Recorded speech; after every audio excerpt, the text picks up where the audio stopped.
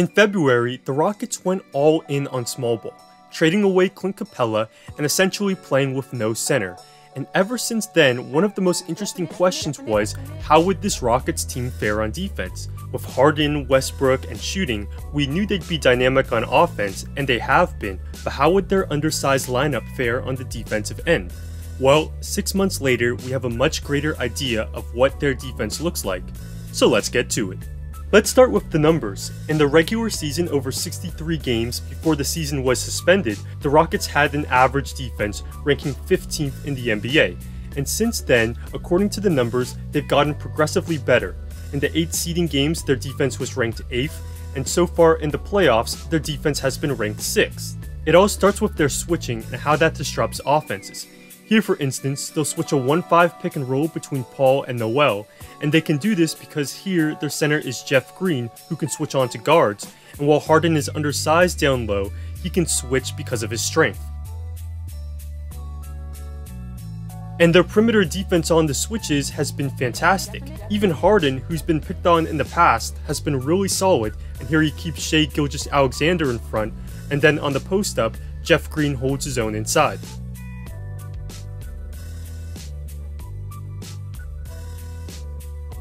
A lot of people thought Dennis Schroeder would be the one guy who could break down their defense and get to the rim, but he's largely been kept in check. Sure, he's had some plays where he's gotten to the rim, but over 2 games he scored 19 points, and Houston has been able to keep him out of the paint. And here that's your center, PJ Tucker, baiting a 3. On this play, first, Gordon does a nice job of staying in front of CP3, and then as the ball comes to Schroeder, House plays incredible on-ball defense, just stifling Schroeder, and their intensity in these 2 games have been off the charts.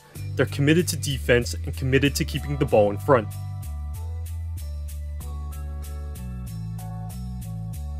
OKC has also helped them out. Their offense has been pretty stagnant with very little off-ball movement, but that's what Houston does to teams. Their 1-5 switching takes teams out of what they normally do, and they make teams adjust to them, not the other way around.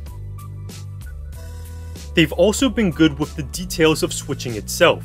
Here, for instance, look how Green is physical with Adams as he sets that screen, so there's no chance for Adams to slip and roll to the rim.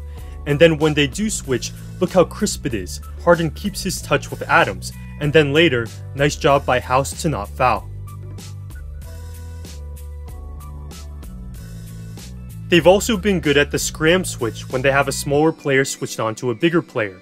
So here, for instance, Austin Rivers is switched onto Gallinari, and to take away this mismatch, Rivers and the bigger Covington will switch off ball. Look how quickly it's done as Covington takes Gallinari and Rivers takes Covington's man, and now there's no mismatch. And their off-ball switching has also been good. Here, Schroeder comes off of a screen, but Green's switch not only takes that action away, but his pressure forces Schroeder to catch it near half court, and again, Green is playing center, and Schroeder is unable to exploit that switch.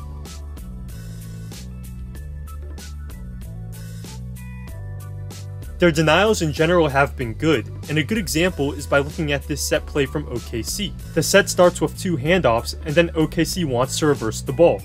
But Houston has scouted this play and said, we want to deny that pass, and here they do.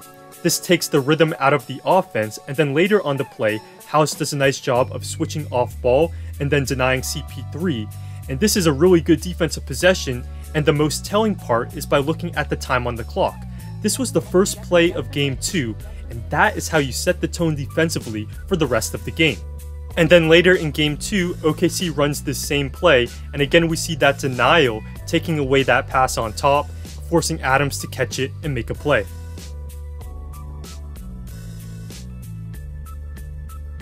OKC ran this set versus Houston in the regular season, and the difference is night and day. Notice how there's no denial on that reversal, and this lets OKC get into their set, and they eventually work a slip.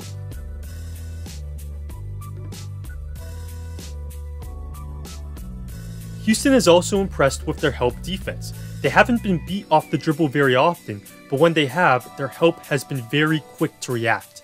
Here, for instance, Tucker is quick on his help, and when you're undersized, you have to be early. Then Harden does a nice job on the sink, covering for Tucker down low, and then the rest of the team rotates very well on the perimeter, putting out the fire, and in general just looking like the Raptors. This is a really good sequence from Eric Gordon.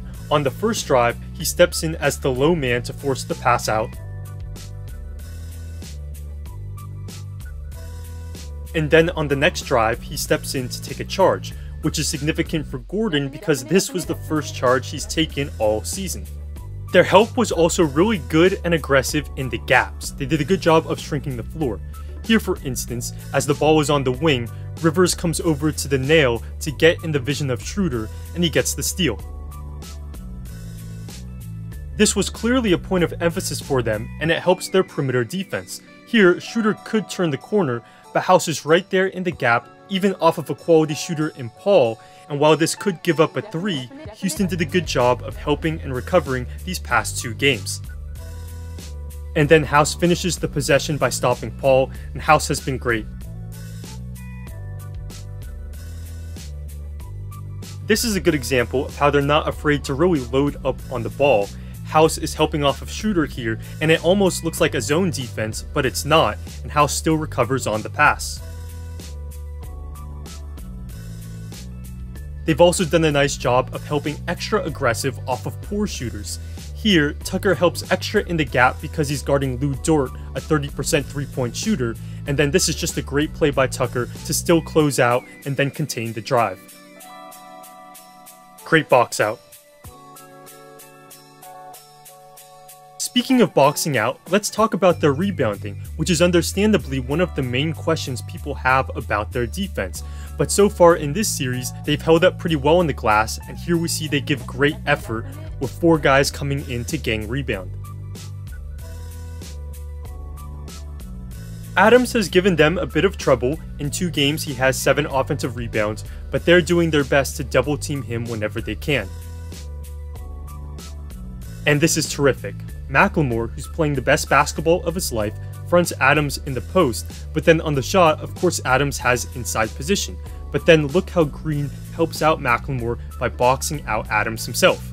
But with rebounding, we definitely want to lean on the numbers, and here's some stats. So in the 8 seeding games, their opposing offensive rebound rate was quite high, and Houston ranked 22nd in terms of defensive rebounding. So even as they played good defense in those 8 games, they were not rebounding the ball. In the 2 playoff games, they're 8th out of 16 teams, so about average, so the rebounding has held up against OKC. But the reason why their rebounding is still a major issue besides their obvious size disadvantage is because OKC doesn't offensive rebound. In the regular season, they were 28th in terms of grabbing offensive rebounds, so in this area, they're not much of a test for Houston. And you can see OKC's philosophy here. On the 3-point shot, Adams will look to crash, but everyone else heads back on defense. If the Rockets make the next round, they'll face either the Lakers or the Blazers, who both crash the glass more, so that'll be a greater test. And let's finish by talking about post-ups. So this is the one area where Houston has had a bit of trouble. On 19 post-up plays, OKC has scored 24 points, which is a strong 1.26 points per play. And this is the work of Adams and Gallinari. Adams has had some success overpowering Houston's smaller defenders in the post, and Gallinari is a very skilled player who's ran hot on his mid-range jumpers. But watching the games live, it hasn't felt like OKC post-ups have done too much damage for Houston, because those numbers don't take into account plays like this, where Harden fronts Gallinari, OKC can't get it inside, and because of that front, the rest of OKC's possession is pretty stagnant. And the Rockets have done a nice job of being physical on those fronts, and 2 times post entries for OKC has resulted in turnovers, and those turnovers are also not in the synergy post-up numbers. So this will be interesting to monitor. OKC does have guys who can score in the post, but Houston also does have switchable guys who are extremely strong. Well, there you have it, guys. Based on their recent defensive performance, Houston Rockets fans have lots to be optimistic about, and Westbrook will come back soon. Thanks for watching, and I'll see you next time.